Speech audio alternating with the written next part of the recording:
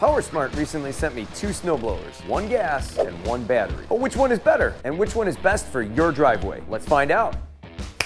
Hey guys and gals, welcome to Garage Gear. I'm JB, giving you the best tips and tricks to survive life in and out of the garage. And before we get rolling, if you're feeling the vibe and you want to be part of the tribe, subscribe. Full transparency here, I told POWERSMART that I would give honest reviews on these machines, so let's dive right in here. I'll have the assembly videos for both of these snowblowers linked down below in the description. Let's begin with the gas model. This is model number PSS-AM24BS, and it is made in China. Here's the facts. POWERSMART designed this unit to tackle the heaviest of snow conditions. It comes with an upgraded engine, powered by a 208cc 4-cycle Briggs & Stratton engine. This snowblower can deliver strong clearing action. Equipped with a push-button electric start or your standard pull cord. This machine started right up for me on the first pull. This POWERSMART also has the Platinum operating system, fully equipped with heated hand grips, an easy-to-operate one-hand 180-degree shoot control, and its patented design is perfect for tackling the toughest winter weather. This is a self-propelled snowblower with 6 forward speeds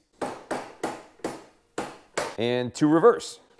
Along with its 13-inch all-terrain tires, this thing can climb through the deepest of snow. 24 inches wide and 20 inches tall for max snow clearing capability. This machine can send snow up to 40 feet. Its anti-clogging system has powerful augers to cut through tough snow and divert it away from the chute to prevent clogging. This machine also comes with a 2-year warranty. Now let's talk about the positives on this machine. Here's what I like. They've popped a brand name engine on this unit, so this is a good step up. Now some may say that these engines aren't any good, but other than a basic carb cleaning, I personally have not seen any major issues with these engines come through my garage. This engine didn't bog down a lot when hitting high banks of snow, and it really gives this machine a good amount of power. Plus, these engines are really easy to start. Choke it, prime it, pull it, and it just goes. Typically, when you buy a budget blower like this, you end up sacrificing a lot of features. The heated hand grips and the bright LED headlight up front are a big plus for this unit. Some comparable models from other brands don't even have these features. And getting these features added on can cost a pretty penny from other brands. To have them already on this machine at this price point,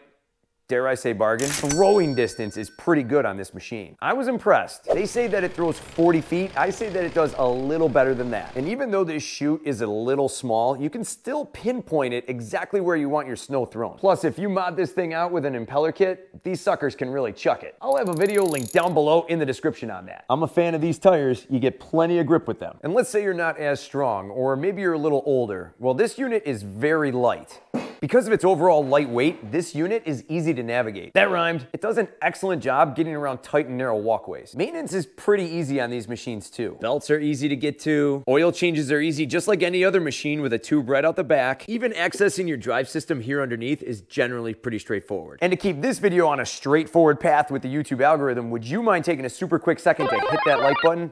Thank you, I appreciate it. Now on this gas blower, here's what grinds my gears. One thing that you have to recognize going forward is that when you buy a budget blower, you're gonna get a cheaper product. There's plastic components all over this thing. The chute, everything here on the control deck, even the belly pan is made of plastic. Parts like this generally don't last a long time and will need to be replaced. Components like these controls are a concern for me. And what it has here is a set of plastic teeth gears. And over time, there is no doubt that they will wear out. And while we're on these shifters, this shifter actually moved its way forward while this blower was in motion. It did this several times for me and for a subscriber here on the channel. That's kind of concerning. To counteract this issue, what I did is I tightened this bolt right here down all the way. How long will that fix last?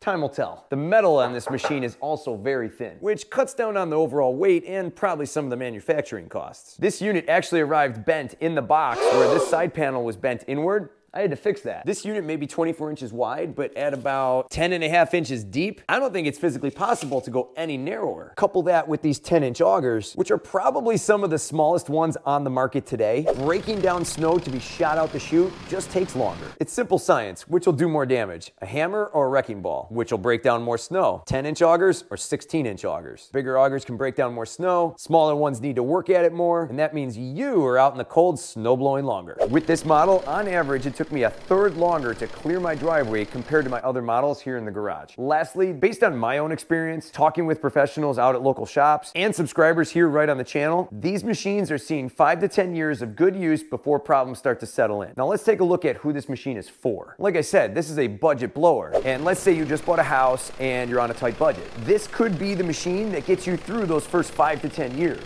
If you have a small to medium driveway and you get snowstorms that drop less than a foot of snow on average, then this could be a good option for you. If you're an older person that wants a machine that's lightweight and easy to handle, then this could be your guy. And if you live in an area where heavy snowstorms are prevalent, then probably not. Or let's say you snowplow driveways with your truck in the wintertime, and you just need a lightweight unit to do walkways with. You could get this unit in and out of your truck easily with a set of ramps, and after a few years, just grab another one. Now let's shift our focus over to the POWERSMART 80 volt 6 amp hour cordless battery powered snowblower. Again, here's the facts from the manufacturer. This is model number DB2805 and it is made in China. Its powerful 6 amp hour lithium ion battery delivers 80 volts of snow moving muscle. No gas means no maintenance. Its brushless technology delivers up to 40 minutes of running time, and as far as snow clearing capability, this machine can clear driveways up to 18 cars. And 8 to 12 inches of deep snow. With a max clearing width of 24 inches and a max height of 20 inches, this machine can launch snow 50 feet. There's some knobby 13-inch wheels for added traction, and it comes with an LED headlight. It has variable speed control with forward and reverse directions. The electronic chute control buttons are located on the left handle for easy control. The heavy-duty steel augers and the composite construction are designed to handle challenging conditions. And smart safety designs prevent accidental startups, quickly stopping the augers and impellers when you release the handle grips. Now let's go over the positives on this machine. Here's what I liked about it. First up, I was really impressed by how far this machine could actually throw the snow. It can most definitely throw snow 50 feet. Just point it and put it where you want it. The electronic chute controls are a nice touch with this machine. With the flick of a switch, you move your chute where you want it to go. No matter the conditions, these tires gripped great. This machine is definitely not loud. No ear protection required here. To me, it's about as loud as a shop vac. Lastly, if you're looking for a machine that's easy on the maintenance, this is it. No gas, no oil, but you will still have to lubricate areas on this machine. But overall, there's far less to maintain annually on this snowblower. Now for this battery blower, here's what grinds my gears. Oh boy, here we go. I put this battery blower through the same tough testing conditions as I did with the gas model, plowing through average areas of about 12 inches of snow and the higher spots at about almost 18 inches of snow. This was heavy lake effect snow, and it's a challenge for just about any snowblower. On 2 separate tests, this snowblower was only able to clear about 1/3 of my driveway, roughly 2 car parking spots. And after that, it really started bogging down a lot, and as it started to slow down, it started clogging itself up. After about 28 minutes of runtime, she was done. After that, it was back on the charging dock. Obviously, your mileage may vary with snow consistency, snow depth, outdoor temperatures, and the age of your battery. But that's what I got with 2 separate trials with a brand new battery. Side note, spare batteries for this model will run you an additional $280. Average charging times were right around 1 hour and 15 minutes on a completely drained battery. In my experience, that's a long time to wait to get back in the game. I guess you can start shoveling while you're waiting. Another thing that I noticed is that this machine will completely shut off really fast. In about 5 seconds, this machine is shutting itself down. So let's say you're out there and you go down your path, you get to the end and you make a turn. Well, as you turn the machine around, set it in the right position, and then go to grab the controls, the machine will most likely be off, which means you have to then turn it back on and then go. This can start to get a little annoying after a while. And as far as the levers go, on at least 5 different occasions, I let go of the lever, I walked away from the machine, and I came around to the front and the augers were still spinning. Look at this. This is about the 3rd time this has happened. I'm not holding that lever. This guy's just spinning away. Not holding it again. Still spinning.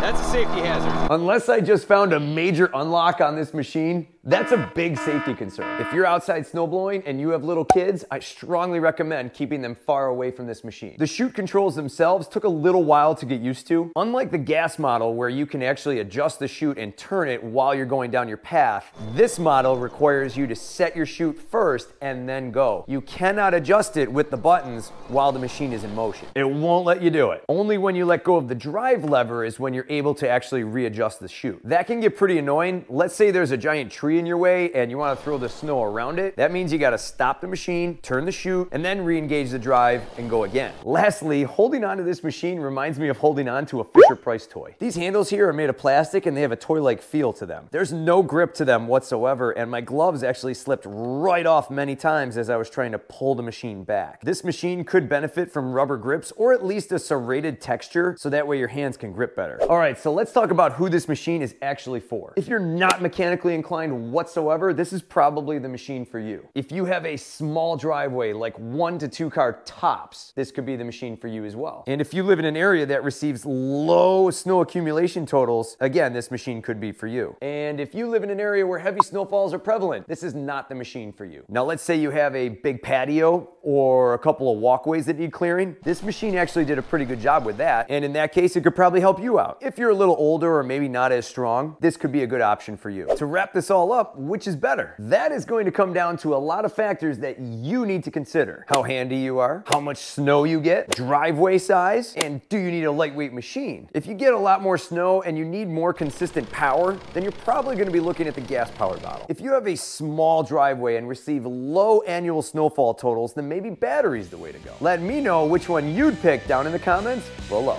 For more cool garage gear content, click or tap the screen right here. Thanks so much for watching, and I'll see you in the garage.